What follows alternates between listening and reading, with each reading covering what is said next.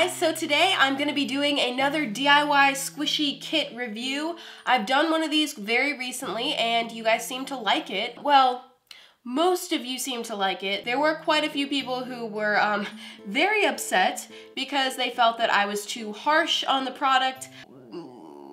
There's no point in doing a product review if you're just gonna lie and pretend that the product is good when it's not. Yeah, I love it. It's great. There's absolutely nothing wrong with it.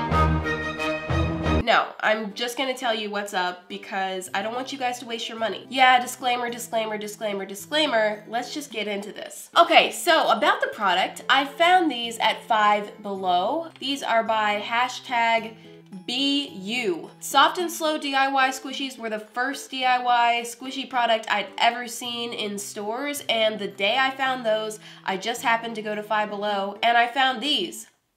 These were each $5. In comparison with the Soft and Slow Squishy Kit, minimum you're gonna pay $10, so these are half the price, so yay! More money for me. So we've got donut and ice cream. It's interesting because this packaging does not allow you to squish the squishy, so you have no idea what the actual squishy is like. One thing I do notice about these is, hey, look! They put normal colors in here. They have a brown, a tan, a green, and a pink. The Soft and Slow colors are very otherworldly, alien neon colors. I am very happy with these colors because even though there's not that many of them, at least this is reasonable. I guess I'll let me open this one first. Okay. Okay, so slow rising is very important to some people. So I will say this is a respectable amount of slow rising. It's not the most I've ever seen, but this is pretty good. This shape is giving me deja vu right now because, one second. Here is the Squishy's long lost twin brother. They're the exact same. This is just a random squishy that I got from China like months ago, so it's just weird. I'm just pointing it out just because. Interesting. Let me go ahead and open this one as well so I can see what the donut is like. The shape is very awkward. It's like a weird oval shape, and then also the foam on the donut kind of looks like sloppy to me almost, but the ice cream is extremely neat and detailed, so they're kind of weird to come from the same company. Maybe they don't manufacture them the same way. I don't know, but it's just weird because, ooh. Okay, instructions. Use paint to create a custom design. Let dry for 24 hours. Squish. Do not consume squishy, for squishing only. Oh, dang it. I'm gonna go ahead and switch the camera over here so you can see what I'm doing. Welcome to my table. So I'm just gonna play around with this paint first and just see what it's like.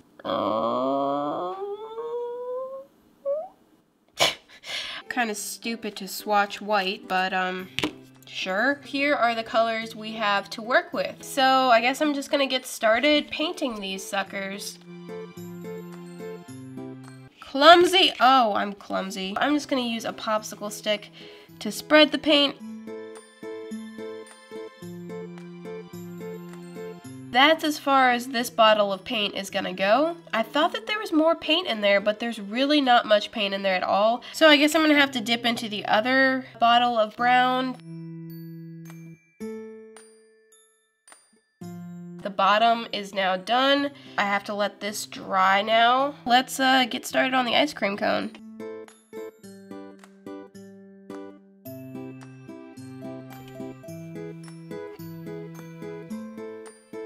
That'll work. Okay, so they have been drying for a little while now, so they are completely dry. I think I'm actually gonna get a little crazy and mix colors here.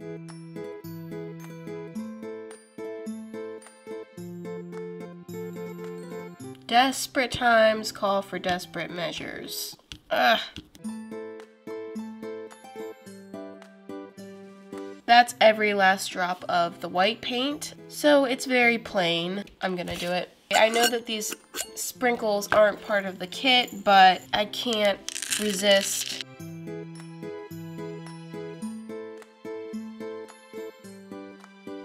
So now all that's left to do with this one is just to let it dry. Now for you, little ice cream cone.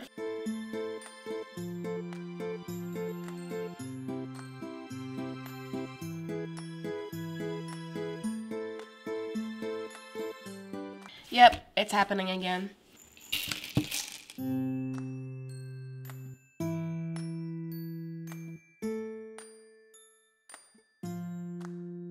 Okay, so it's been 24 hours since I started this adventure, and yes, I did put the same weird sweater on again, just for the sake of being consistent. And the squishies are done! Yay!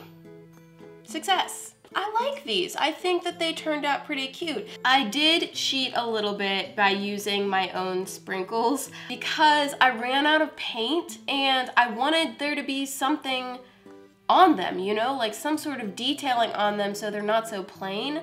So I guess my biggest gripe about this kit is just that it doesn't come with very much paint at all, especially for the donut.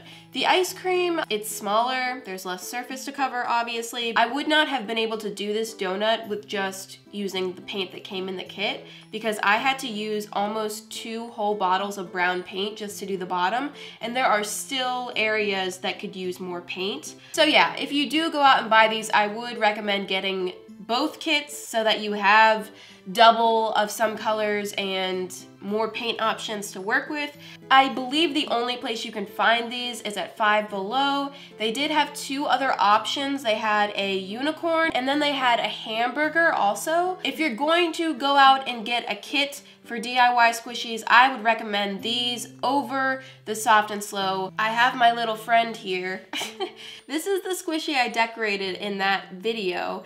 And I'll get a close-up going here.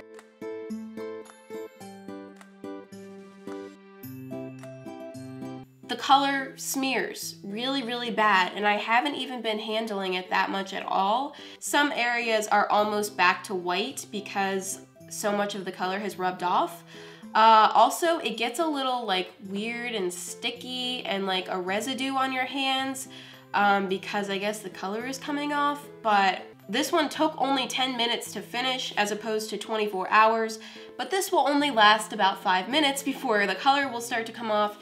This, I mean, it's fabric paint. It's gonna be there for a long time. Also, they're half the price. This squishy is so much better than that one, but the paint is so much better than the markers, so I wish I could just morph these kits together and you'd have the perfect DIY squishy kit, but what can you do? I'm sorry if I talked about the Soft and Slow squishy kit a lot in this video, but these two are really the only 2 DIY squishy products on the market that I know of, so it's hard not to compare them with each other. Okay. After testing out these 2 kits, here's what I've come up with. If you've never done squishies before, but you're interested in trying them out, I would get this kit. Go to Five Below, buy both of these 2 kits, try them out, see if you like the process. If you're still interested, then go online, buy a bunch of really cheap squishies from China, then go to Michael's or Hobby Lobby and buy a bunch of fabric paint in your choice of colors and go to town decorating those squishies. Or buy Soft and Slow squishies and buy your own fabric paint to decorate them. Although somebody commented on my last video that if you try to use fabric paint on Soft and Slow squishies, it will peel off. I'm not sure how true that is because I haven't tried it yet. I don't understand why that would happen because every squishy that I've tried decorating with fabric paint has been just fine. But I don't know, maybe there's something different with Soft and Slow squishies that makes them fabric paint resistant. I don't know, I haven't tried that yet. Okay, so that's it for today. I have some very exciting DIY/homemade squishy videos planned for the very near future. So if you're interested in that, stay tuned, keep watching. I will see you guys on Friday. Bye!